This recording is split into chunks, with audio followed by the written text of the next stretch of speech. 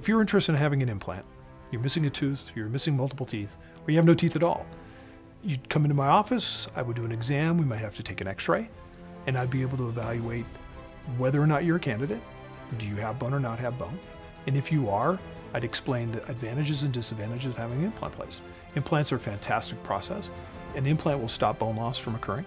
They replace a tooth. You don't have to destroy or grind down other teeth as you would in a bridge. They do not come out as they do in a partial denture. They don't get cavities, they don't need root canals, but you do have to take care of them. You have to brush them, floss them, and you have to get them professionally cleaned. And in my opinion, implants are the best option. They are the gold standard for replacing a missing tooth.